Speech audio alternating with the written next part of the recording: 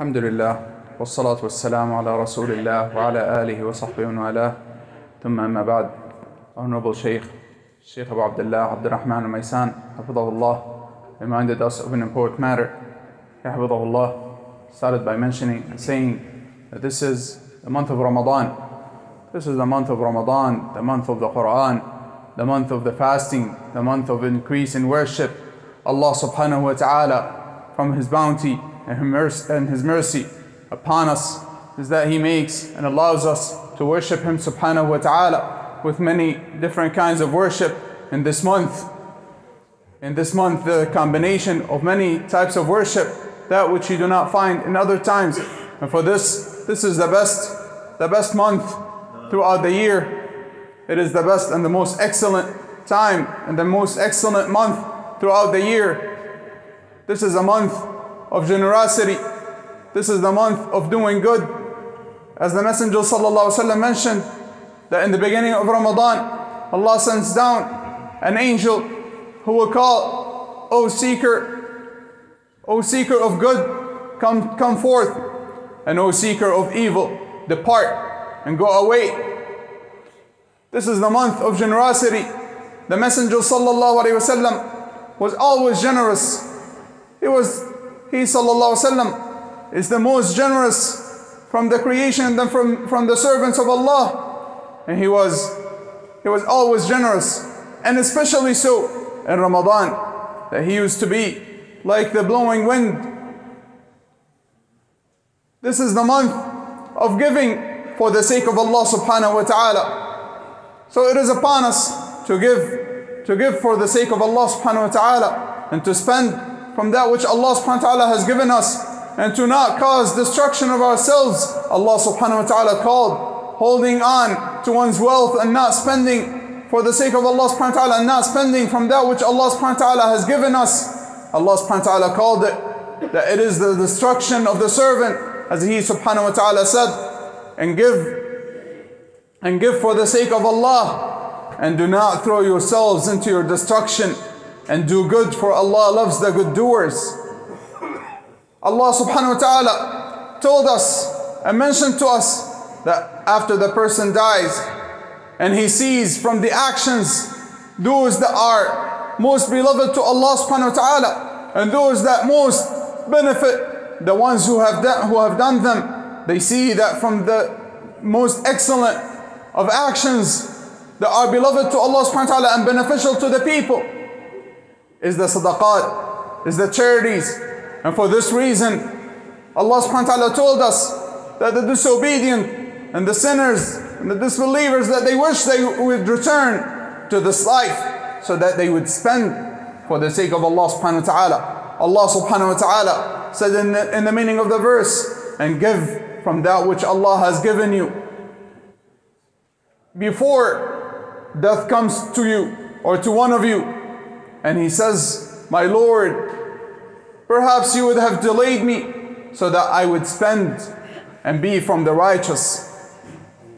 This is what they wish after they die and they see the end results of their actions, that they wish they would come back and spend for the sake of Allah subhanahu wa ta'ala. And of course this is the case. The Messenger sallallahu alayhi wasallam told us, and he mentioned that there are 7 types of people who will have shade on the day of judgment.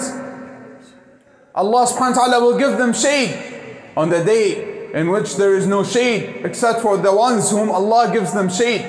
And he mentions, and the Messenger sallallahu alaihi wasallam, he mentioned one of them is a man who spent and kept it as a secret, so much so that his left hand doesn't know that which his right hand has given.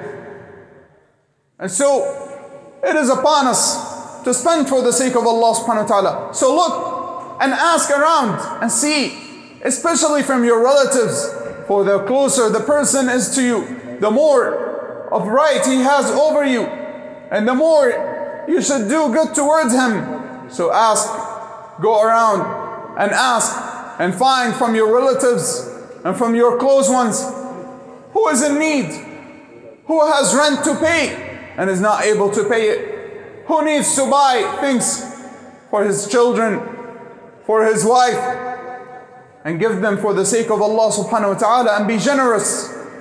Give them for the sake of Allah subhanahu wa ta'ala.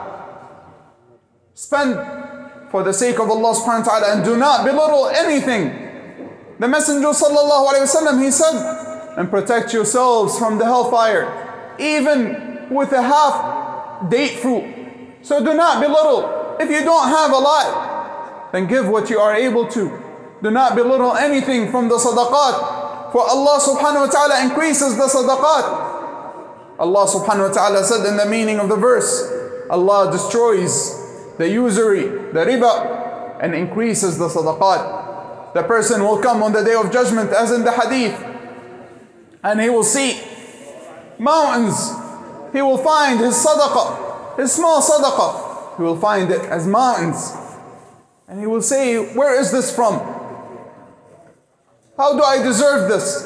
And it will be said to him, Allah subhanahu wa ta'ala will tell him that he increased it for him, and raised it and increased it for him.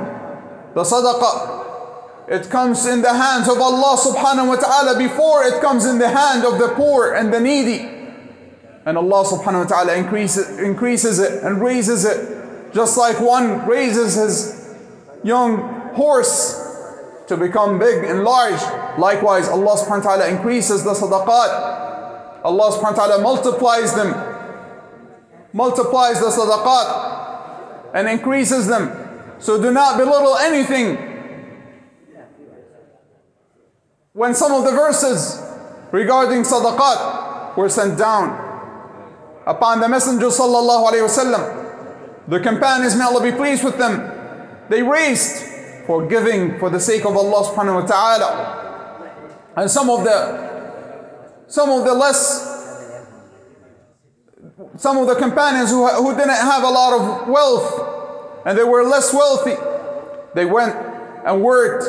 Some of them worked in carrying things for people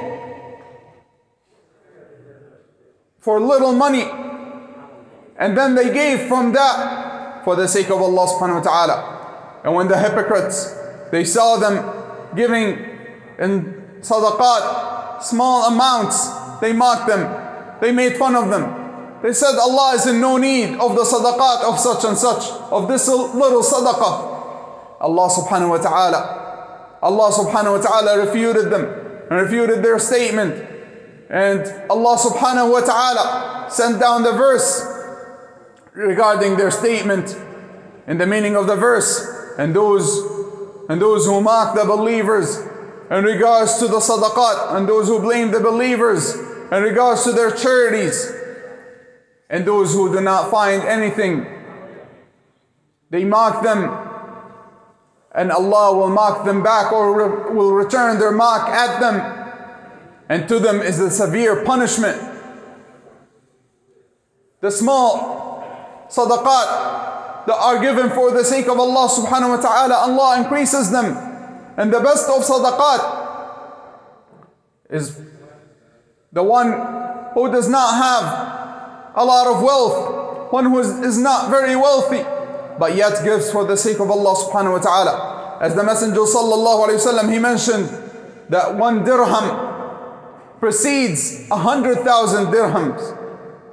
And the Messenger sallallahu alayhi wa sallam, he made it clear that 1 dirham, if a person has two dirhams, or one has $2, for example, and he gives $1 for the sake of Allah subhanahu wa ta'ala, that is half his wealth. That is half his wealth. Whereas if a person has 100,000 dirhams, and it is only a small portion of his wealth, then of course, the one who gives half his wealth, even if it is a single dirham, for the sake of Allah subhanahu wa ta'ala, that is, Allah subhanahu wa ta'ala increases it. And Allah subhanahu wa ta'ala rewards for it tremendously. So do not belittle anything that you give for the sake of Allah subhanahu wa ta'ala. Even if it is a smile, and meeting your brother with a good smile, for it is a sadaqah. Meeting your brother with a good smile is a sadaqah for the sake of Allah subhanahu wa ta'ala. So do not belittle the sadaqat, even if it is the smile that you give to your brother. We ask Allah subhanahu wa ta'ala to accept all of our actions, to accept our fastings and our night prayers and our sadaqat and all of our actions. And we ask Him subhanahu wa ta'ala to teach us that which is beneficial to us and to allow us to act upon that which He taught us. وصلى الله وسلم وبارك على نبينا محمد وعلى آله وأصحابه أجمعين.